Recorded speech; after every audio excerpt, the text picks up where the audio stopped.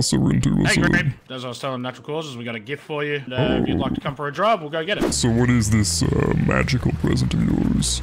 It's just a surprise, just a small token of our appreciation. There you go. You can exit the car now. Come here.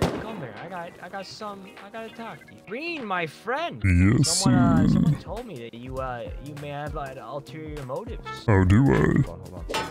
There we go. Now Oh my. Alright, Green. Oh shit, not the water gun, man. Oh god, no. Tell us, right now. All I told him, there might have been plans from Dirt to wall off Outpost. You don't want a sword in your face. You must tell me everything. I can take him out to a field and execute him. Look at me, Green. Look at me.